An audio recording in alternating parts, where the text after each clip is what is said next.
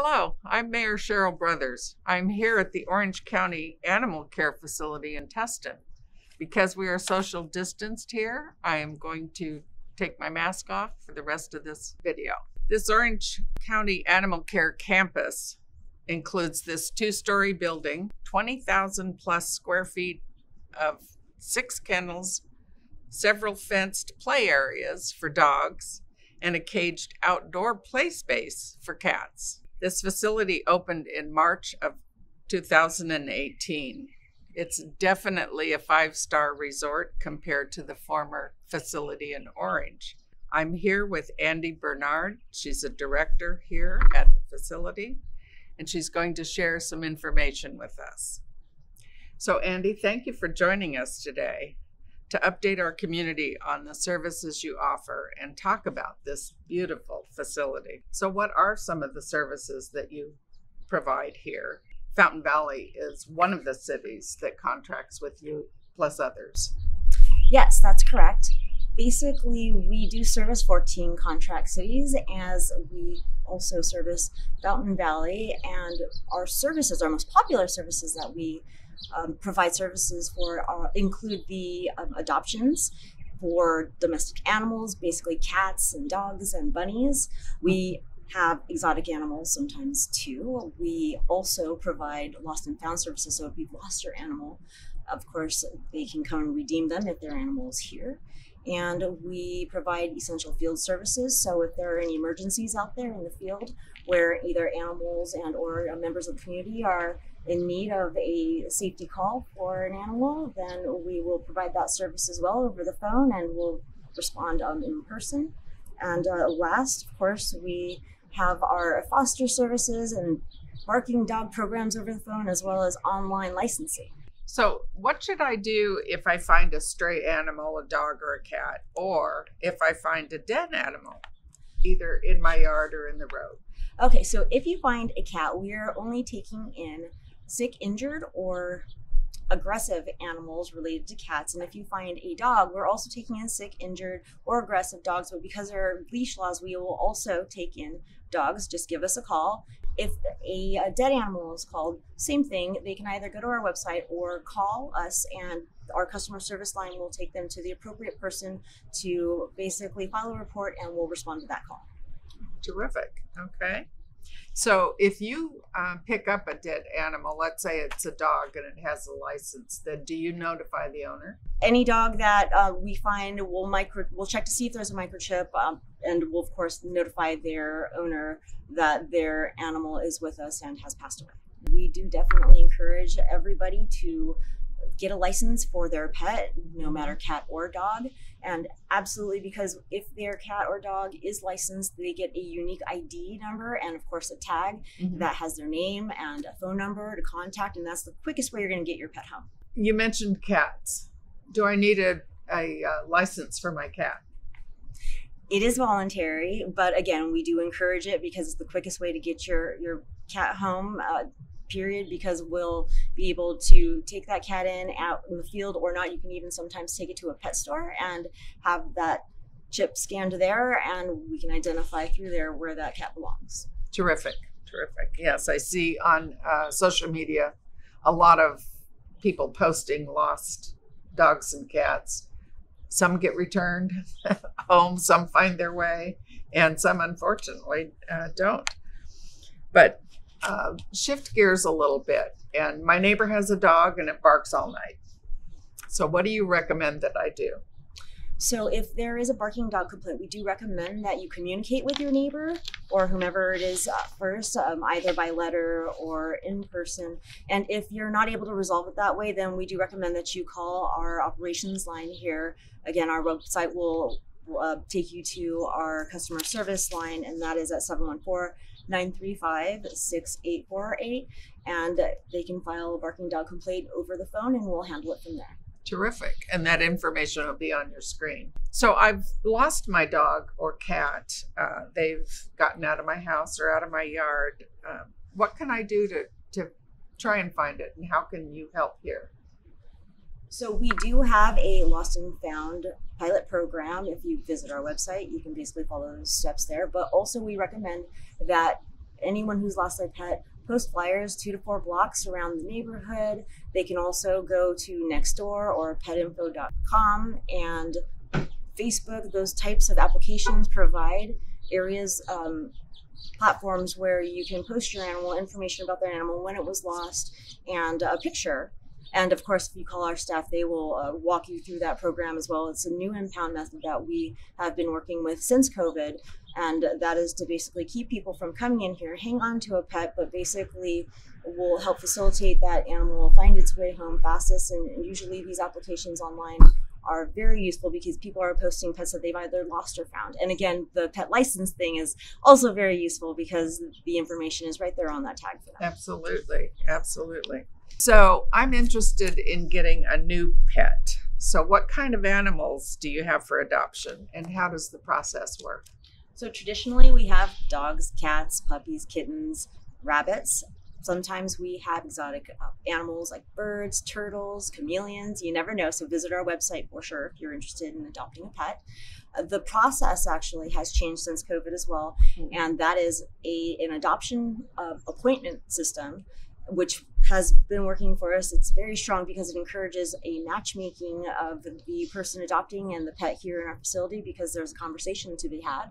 And so we found that is a very strong way to actually adopt a pet, because they can schedule an appointment, come in after they've identified some animals that they're interested in. And from there, if they've found an animal that they're interested in, they can basically go through our process, fill out the paperwork, and address any questions that they have, and go from there. If I've identified a pet, let's say a dog or a puppy, is there an opportunity for my family to spend some time with that animal? Currently, due to COVID, I would say that they could schedule an appointment with the animal and come in and spend about 15 minutes to a half an hour with the animal. But we do not have a program to date where you can basically have an animal just for a period of time and then return it. But we do have our foster program for puppies and kittens and dogs or cats with special needs. When you schedule an appointment, and we ask that you select up to 2 IDs, animal IDs, and we'll basically have those animals ready for the appointment. And in our new play yards out there, they can come visit. We'll bring the animals to the adopting family, and they can visit for some time. So if I've checked your website and I've determined that you may have impounded my cat or dog, probably, how do I then go about retrieving it? So you can either schedule an appointment to redeem your animal, or we'll accept walk-ins as well, because of course we want pets to make it home with their family members as soon as possible. Can you share with us a little bit of how your entire service project has been impacted since COVID? Have you seen a higher level of adoptions during this time?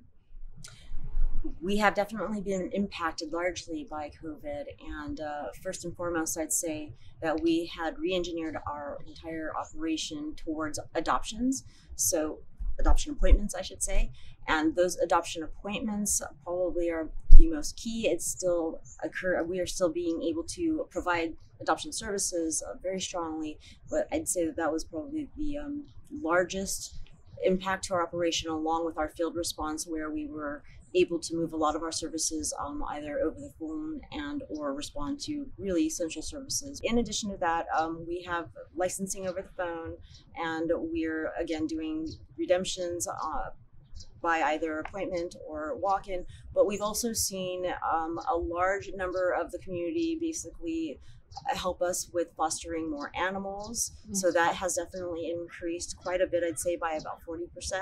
And we've seen a decrease though in just intake here, because we are taking in sick, injured, or aggressive animals at large, by I'd say also about a 40% decrease there. And we do still have quite a bit of animals here, but I think that's because we have a very, very unique community here in Orange County, where we have a very long kitten season, as well as a high volume of large dogs. I see. I suspect large dogs are sometimes the hardest to find a family for. Yes, and specifically because of the community and basically just rules around them. So do you offer any free services here at the care center? And what about shots? So we do have our pet pantry on the second Saturday of every month where we're distributing free food right here through our parking lot. And we also partner with Heart where they do vaccinations on a monthly basis. And that's also provided here in our parking lot. Check our website for information. And other than that, if we are hosting an adoption event where there might be a subsidized or a low fee adoption event, that's also online. Terrific. Okay. So whatever I'm interested in regarding my pet, I can most likely find that information on your website. Absolutely. And we have Pet of the Week emails that go out too, so stay tuned for that. Oh, terrific. So for animal lovers out there, is there a way to help the facility here? Is there a way to donate? And what are you looking for? Because of COVID, again, we encourage members of the community to donate, of course, and if you would like to, we ask that they go to our website and basically look at what the needs are for the animals. They change because of the population of animals that we may have. It might be cruelty cases, hoarding cases, things like that. But on our website, you'll see needs for either food or leashes, blankets, things like that. When you're having an event in Fountain Valley, we'll know about that and we'll put it up on our website also, but it will also be on yours. Yes, it'll be on our website and or our Facebook page. Terrific. Is there anything else that you'd like to share with our community on your services? Any other comments you'd like to make? Just that we encourage everyone to go to our website, check out the services we have, and come in, schedule an appointment to adopt a pet. And if you'd like to drop off a ballot, of course, we have our official ballot box over here too in our parking lot. I see that. All right. Yes, we have several of them in Fountain Valley. Well, thank you for sitting down with me today. And I know our audience has learned more about our new and improved Orange County Animal Care. Yes, thank you, Andy. Thank you, Mary. On other news, a reminder, there are 3 voting centers in Fountain Valley. You can vote in person there or drop off your ballot at the center at Founders Village. That's the Fountain Valley Senior Center on Bouchard and Talbert. Freedom Hall, which is in Miles Square Park on Euclid, and the Orange County Water District on Ward. On the screen, you'll see dates and hours for those voting centers. On Tuesday, October 27th, HiCap, What's New for 2021. That's part of the Bloomin' Zoomin' Seniors Speaking Series. They'll talk about open enrollment taking place on October 15th through December 17th. Join HiCap as they discuss what changes will be coming in 2021. Don't miss this opportunity to get informed and ask questions that will enable you to make the good healthcare decisions that are appropriate for you. Remember, it's important to get a flu shot this winter season. The county is offering free flu shots at the Orange County Fair and Event Center on October 30th from 7 to 3 p.m. Registration is required. That information is on your screen on how to register for your free flu shot. The County Health Department also provides COVID-19 testing at super sites. There is one at the Anaheim Convention Center, the Orange County Fair and Event Center, and if you're unable to get testing with your insurance provider, you can go to one of those super sites. Follow the decision guide to see if you need a COVID test, and that information is on your screen. State officials have released guidance for safer Halloween celebration during COVID-19. The guide strongly discourages traditional trick-or-treating and encourages families to plan safer alternatives. Suggestions might include a candy scavenger hunt at home, scheduling online activities like pumpkin carving and costume contests, and car-based tours of Halloween displays. There's a list of other activities on your screen.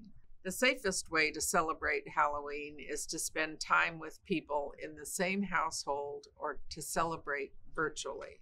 Some specific alternatives that are low risk but still capture the holiday fun include, and there is a long list of possibilities on your screen. This information will also be on the city website. An option for Halloween afternoon is at the Fountain Valley Heritage Park. That's the park next to the library in Fountain Valley. From noon to 4 p.m., we're hosting a fall photo fest. There's a small donation at the gate for a family of up to 6. There's a flyer on your screen with more complete information.